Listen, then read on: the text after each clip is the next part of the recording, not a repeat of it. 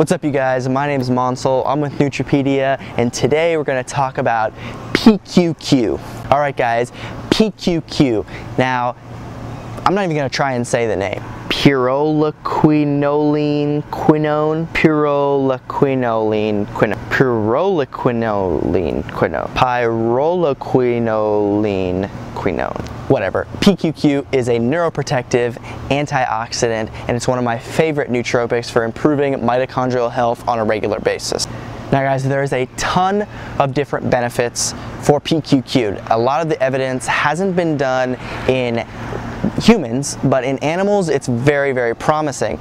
And if any of you have watched my channel, you know that I'm a really big proponent of improving mitochondrial health. The mitochondria, if you remember, those are like the energy factories. Those are basically the energy factories in our body and our cells, and PQQ helps to improve mitochondrial health. In fact, a study showed that PQQ could increase the number of mitochondria in animals by 20 to 30%.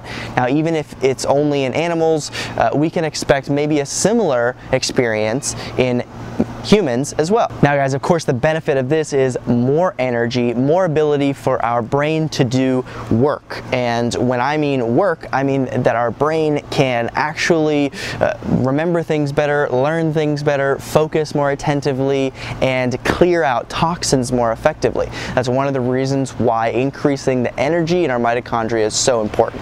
So guys, the second benefit is for neurogenesis.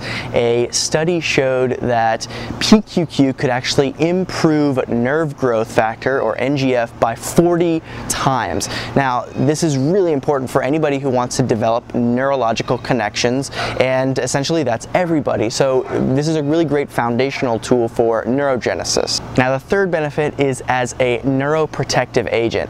And PQQ is neuroprotective, like I said, because it improves mitochondrial health, it's an antioxidant, and it helps to clear away many of the toxins and some of the buildup of plaques in the brain. Now, this is something that a lot of different mitochondrial drugs can do, and one of the combinations that I'm going to talk about is PQQ plus CoQ10. Now, a study of PQQ plus CoQ10 combined showed that it could improve verbal memory performance where neither PQQ nor CoQ10 could do so by themselves. So there seems to be a somewhat synergistic effect between CoQ10 and PQQ.